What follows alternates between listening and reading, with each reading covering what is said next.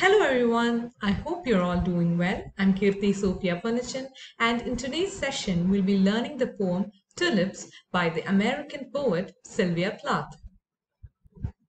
Sylvia Plath was one of the most dynamic and admired poets of the 20th century. She was born on 27th October 1932.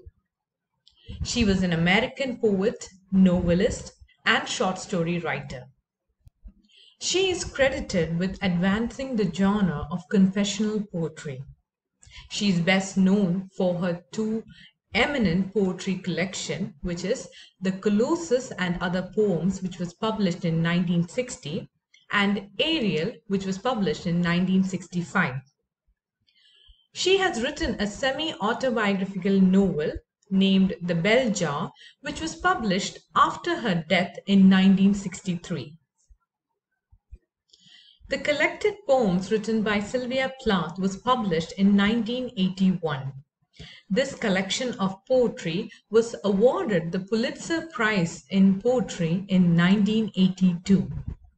This made Sylvia Plath the fourth person to receive such a big honor after her death.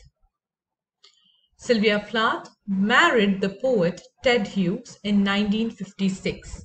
They had two children before they separated in 1962. Plath was a person who was clinically depressed for most of her adult life and was treated multiple times with electroconvulsive therapy, ECT. And at the end, we could see that she commits suicide in 1963. So that's a brief introduction about Sylvia Plath. Now we move on to the poem. Tulips by Sylvia Plath is a personal and confessional poem. It explores the poet's innermost emotion and mental state. Plath wrote this poem after going through an appendectomy at the hospital. The poem was originally named Sick Room Tulips in Hospital, but later she shortened the name. Within this piece, she taps into themes that are common in her work.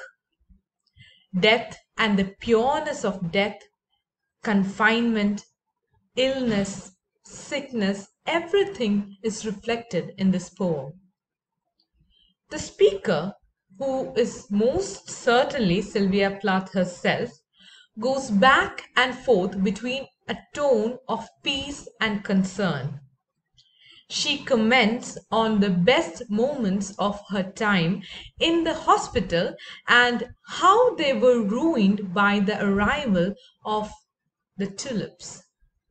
Now she is more frantic and much more bothered than she wanted to be.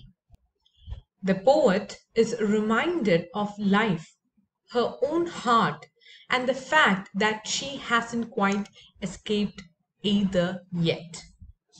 So that's a very brief introduction about the poem. So let's move on to the poem.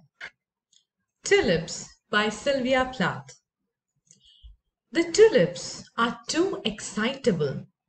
It is winter here. Look how white everything is, how quiet, how snowed in. I am learning peacefulness, lying by myself quietly. As the light lies on these white walls, this bed, these hands, I am nobody. I have nothing to do with explosions. I have given my name and my day clothes up to the nurses, and my history to the anesthetist, and my body to surgeons. So this is the first stanza of the poem. Now we'll go line by line.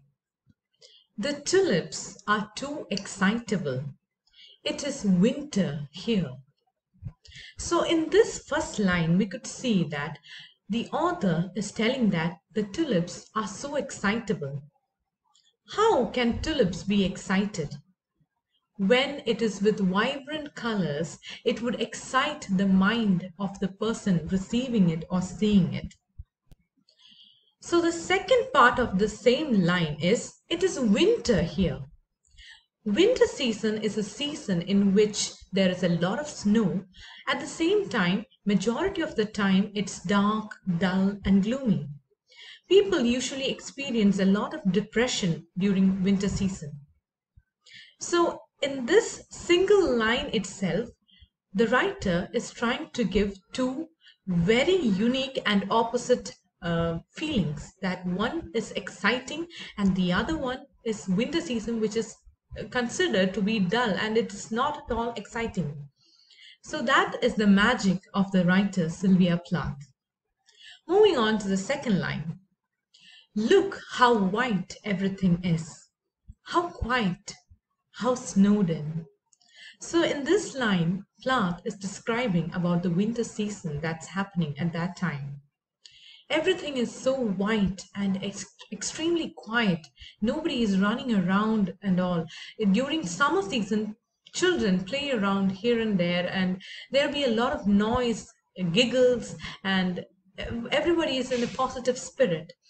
But in winter season, everything is so quiet, everybody's staying indoors, and they are not going out or exploring the nature, and everything seems white. There is no greenery or anything.